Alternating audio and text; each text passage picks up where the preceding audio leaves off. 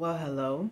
Today is actually Wednesday, and I normally do this on Sunday, but I thank God that today is the day that I get to do this. We are coming from Ephesians chapter 5, and we're going to start at verse 6 and go to verse 21. Father God, I thank you in the name of Jesus for this day. I thank you for your blessings. I thank you for the word that heals, delivers, and sets free. And that is my desire, Lord, that I decrease completely, and Holy Spirit, you come forth mightily with your words of what you have to say to your people. In Jesus Christ's name I pray. Amen.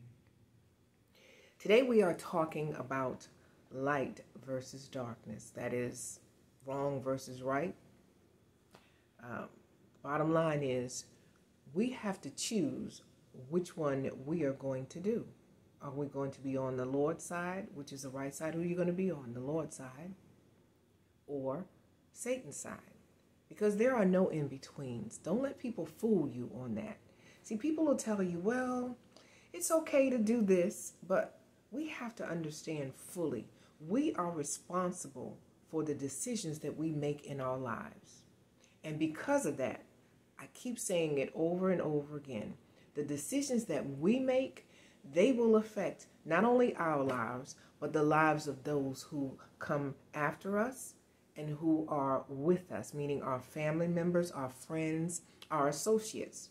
So we must be careful in what we do and how we choose the way that we do things, our decision making.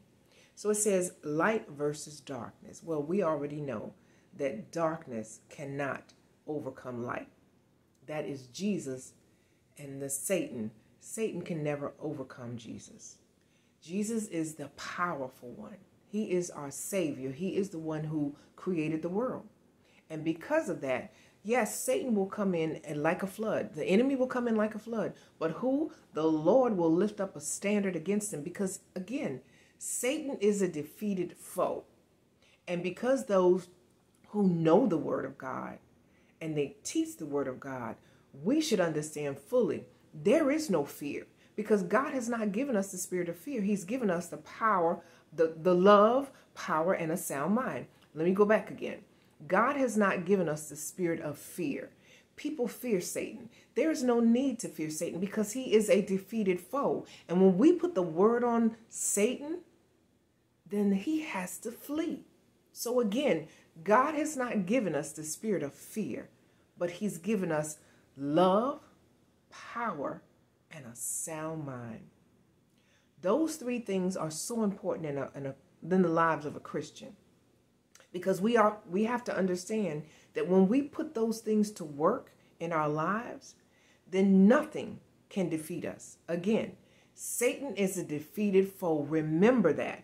He comes in to kill, steal, and destroy. But again, with the word of God, that is our weapon of warfare against him, against the enemy.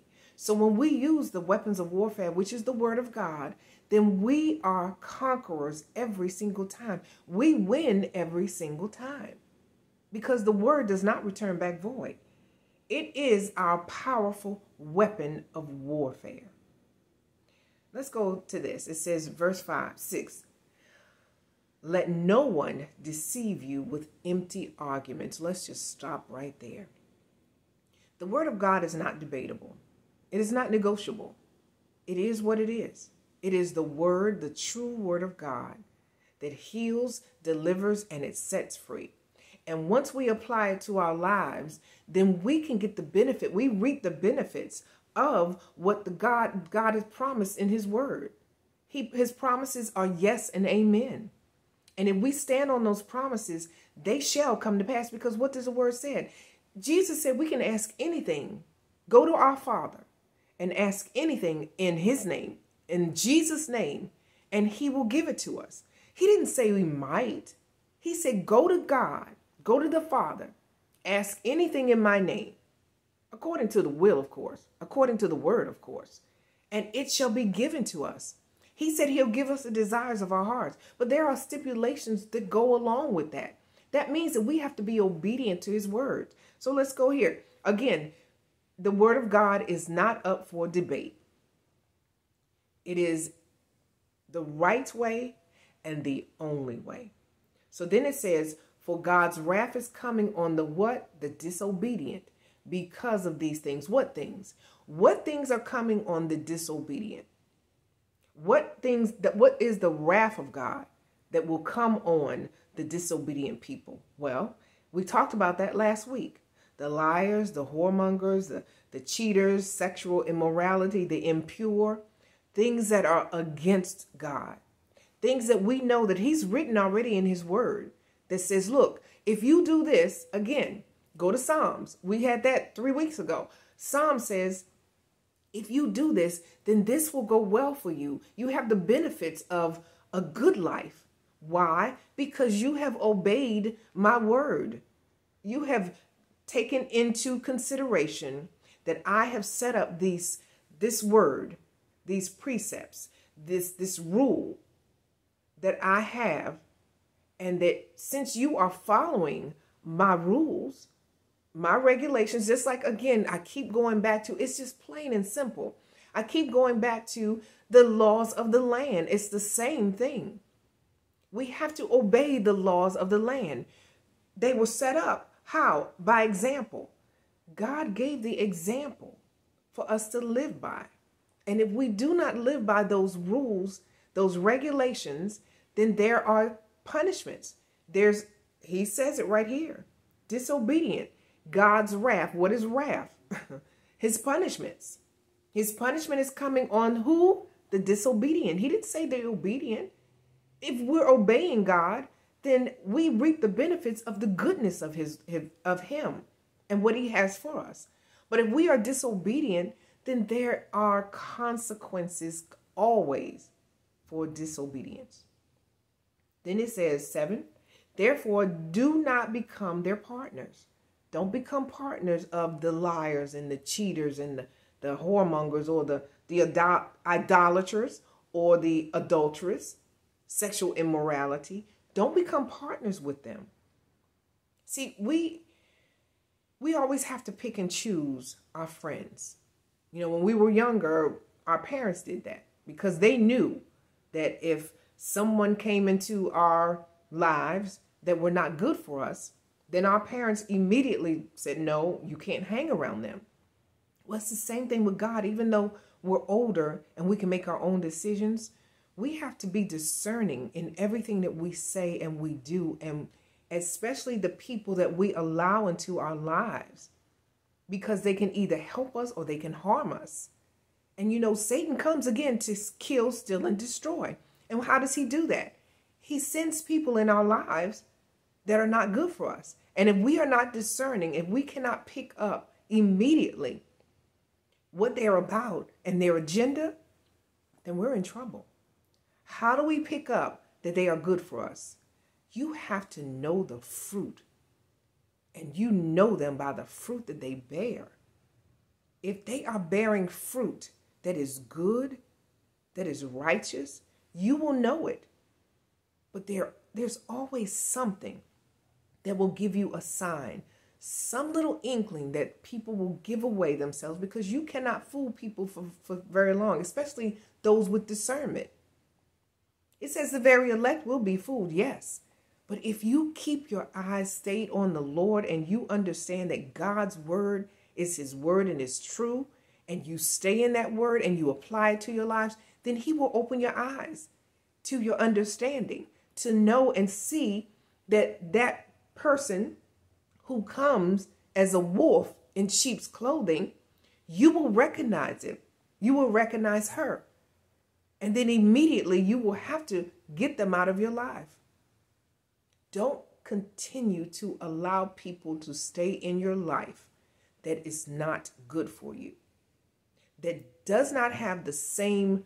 You don't have to agree on everything, but if they have your back, if they want your well-being, if they want you to do well, if they want you to succeed, then you will know it. But you will also know that there's an agenda, that there's a trap set for you, that there's a deception somewhere. You will know that. You know why? Because you spent time with God, and the Holy Spirit in you tells you, look, They're out for something different. They're not for you. They are really against you. And the very enemy, what did David say? It'd have been okay. It would have been okay if it was an enemy, but it was my own brother, the one that I walked with daily, that betrayed me. When people betray you, that is a hole in the soul. That is a wound that is not easily soothed over. It just is not. But when we understand and we see that that person is not good for us, then again, get them out of your life. You can handle them with a long handle spoon, like my grandma used to say, handle them with a long handle spoon. But don't allow them to be in your business. Don't allow them to know what you're doing, because they can wreck everything for you. You can't tell everybody everything. So when God gives us discernment, please be diligent in using that discernment. So he says, don't become partners with them. Then verse 8 says, for you were once darkness, but now you are light in the Lord. See, we can't always think that we're always this wonderful person that we were. I can admit I'm the first one to raise my hand. I was in sin. I did a lot of stuff that I know that I'm not pleased with now, and I know that God wasn't pleased with. However, that's when I was in darkness. But then it says, you were once in darkness. Admit that. I admit that, yes, I was once in darkness. I was once in sin, doing all kinds of things that were against the will of God. But it says, but now, see, that's that transformation. That's that I gave my life over to Christ. And because of that, I'm a new creature in Christ. I'm a different person than I used to be. And thank God. Thank God that I came to my senses. Thank God that someone gave me the word of God so much and so powerful that I was like, Lord, I want to know more about this. I want to know more about who this Jesus is. Because the life that I'm living now is not good. But that person came along and gave me the word of God and showed me this is who Jesus is. This is a life that you can have. This is a peace that you can have that passes all understanding. You can't even understand that kind of peace if you're in the world. But when you have that peace, the peace of Christ, the mind of Christ, then it's just a beautiful, beautiful, peaceful life. You may not have all the riches that you want and all the material things and all the things that you wish for. Yes, God said he will give you the desires of your heart, and he does. God knows he's given me so much. Do I want more? Absolutely. I want more because I have big dreams. But what he's given me thus far, I'm so thankful for. In all things, give thanks. That's what the Bible says. In all things, everything, give thanks, because it is the will of God in Christ Jesus. So let's go on. It says, you were once in darkness, but now you're in light. You are light in the Lord. I am walking in the will of the Lord now, where once time I was walking in darkness with Satan. We were walking hand in hand. Actually, we were hugging. But now, this is such a beautiful relationship that I have with Jesus Christ. It is the best relationship I've ever had. And because of that, he adds other things to me. See, we have to seek ye first, Matthew 6:33, seek ye first the kingdom of God and his righteousness, and everything else will be added unto us. He does that for us, meaning he is my lover. He keeps me. He's my savior. But then he sends people in my life that love me just like he does. That's a beautiful thing, y'all. And then you're able to love people like he does because he's our example. See, he gives us the example of how to treat people, how to love on people, how to be kind and gentle. Those are the fruit of the Spirit. Be kind and gentle, long suffering. Sometimes we do throw people away. Like, okay, sometimes you do have to get people out of your life, those people that are not good for you. But then there are other times when it's like, you know what? You did me wrong. You did me wrong. But I'm not going to throw you away. See, there's hope. There's hope for this relationship. There's hope for that friendship. There's hope for that marriage. How is it hope? Because we have the word of God that brings us together again. The fellowship. How can 2 or 3 walk together if they don't agree? But if you can come to an agreement, and you can only do that by the word of God and the love that you have for people and the compassion, because everybody messes up. I've messed up. Did people throw me away? No, they gave me another chance. They said, come on, Lynette, I'm okay with you now. You know, we had our little arguments, we had our little whatever, but it's okay. Why was it okay? Because I admitted that I was wrong. See, that's the thing that people don't want to do either. They don't want to admit that they're wrong. That's staying in the darkness. When we can easily come to the light. And when we stay in the dark, that's stubbornness. That is such a torturous kind of life to live. It's stubborn. We don't want to admit that we're wrong. But when we admit that we're wrong and we come to the conclusion, you know what? It's just like repentance. It is. It is coming to Christ and saying, God, I messed up. I was in the world. It didn't do me any good. It didn't benefit me. I thought it was. And I thought I was happy because I may have had the material things, but my soul was wounded. I had a hole in my soul that only you healed. It's because of that, I repent of my sins. I want to come back. I want you to take over my life. I want us to be in fellowship again, because we cannot be in fellowship with Jesus if we are not walking in his will and we are not being an example for him. We have to understand that you can't have it both ways. I know we tried. I know I've tried. I've tried to straddle the fence. Let me be over here, Lord, because it's really good over here, but I know I want to stay with you. He says, no, you make a decision, and you make it today, because tomorrow's not promised you. In fact, the next minute is not promised to you. So make up your mind now before it's too late.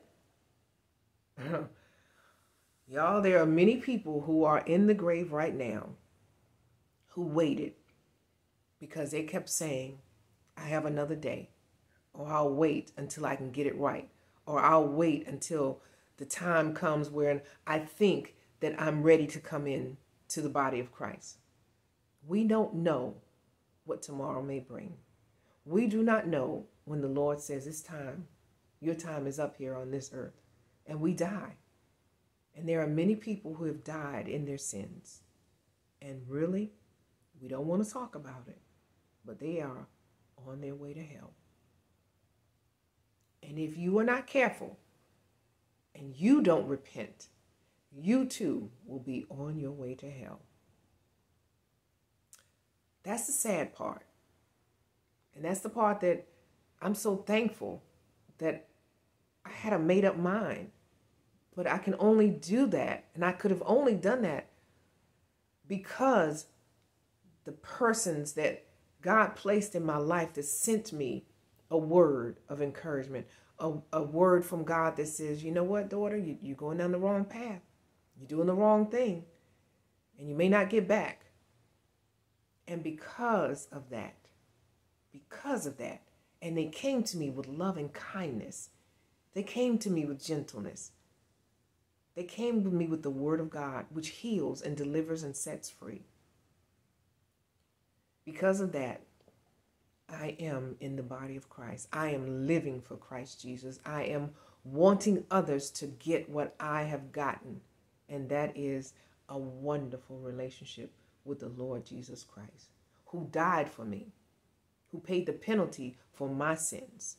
And because of that, I want to give and get as many people to understand that the Word of God is your only hope in having an eternal life with our Lord and Savior Jesus Christ, and applying it to your life. This is a beautiful life, y'all. It really is. Is it difficult sometimes? Absolutely. Do you have to fight sometimes? All the time. We're in a spiritual warfare. We don't wrestle against flesh and blood. Don't get that twisted. People who do you wrong, It's not them. It is a spirit that is working within them, that evil spirit. So we get upset with the person, but those who have a discerning spirit understand that we're not in a battle against that person who has flesh and blood, that person that you're standing in front of, that you really want to knock their head off, really, because of what they've done to you. But then you have to step back and say, Lord, I know it's not them. It is the spirit that is working in them. Do they allow it? Yes. Why? Because they don't have the word of God working in them that combats that spirit. So we have to be more compassionate with people. Give them time, yes. Sometimes you just have to stop and say, you know what? I have to give you some time. I have to marinate on what has happened. But if there's hope in that relationship, if there's hope in that friendship, if there's hope in that marriage, then fight. Fight that spiritual battle. Fight till you cannot fight anymore. And you fight with prayer, fasting, and the word of God. Those are your weapons of warfare. So it says, so again, but now we are light in the Lord. Walk as children of light. Again, walk with kindness. What is children of light? Who are children of light? They're the children of God. Jesus Christ is the light. Jesus Christ is the light of the world. We are children of the light. So when we walk in the light, then we walk with kindness and meekness and humbleness. We have humility. We're not prideful and boastful. We're kind to one another. We have compassion for those who are in need. Give to the poor always. The poor will always be with us. That's what the Bible says. Take care of the poor and the widows. Have compassion on them. See to it that people are good with their spirits. You can tell when a person is hurting. Don't be afraid to go up to them and say, ma'am, you okay? Sir, you okay? I do it all the time. I stop my car. Stop my van. You okay? You need something? Can I pray for you? Because you would want somebody to do that for you. Then it says, verse 9, for the fruit of the light results in all goodness, not some goodness, all goodness, righteousness, and truth. Say that again. For the fruit, we will know them by the fruit they bear. If they're bearing good fruit, which is righteousness, good, and truth. Okay? It says, for the fruit of the light results in all, not some, but all goodness, righteousness. What is righteousness? We're living the right life according to the word of God. We're in right standing with Jesus Christ. We're doing the right thing when we could always do what's wrong.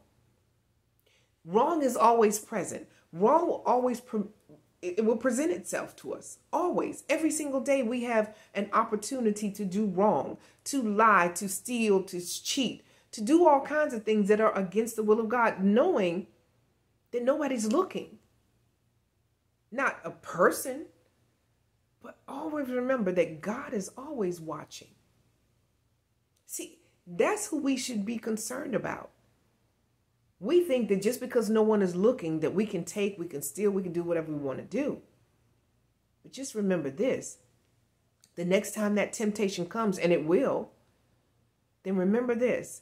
God is always watching you. And he's the only one that matters. He really is. So let's go on. It says, discerning what is pleasing in the sight of the Lord. What does it say? Discerning. You have a discerning spirit, those who are in Christ Jesus. We can discern. We can discern what is pleasing to the Lord. But even sinners know what's right and wrong. They just choose to do wrong. We have a choice. We should always choose what is right in the sight of God.